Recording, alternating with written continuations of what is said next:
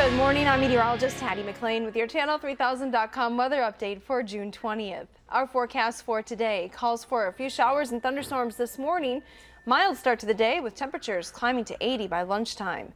Variably cloudy and humid this afternoon with another chance for showers and thunderstorms. We'll top at 87 degrees. 69 for the overnight low tonight with a chance for thunderstorms overnight into early Saturday. Otherwise, a pretty hot and humid day on the way. Highs will be around 91 Saturday, much of the same expected on Sunday. Happy first day of summer.